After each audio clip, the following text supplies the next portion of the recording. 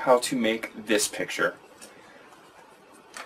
Photoelasticity. Have two polarizing filters, one behind, then you have one in front of the plastic object. Now the one behind the plastic object needs to be linear. Most computer monitors already are linearly polarized.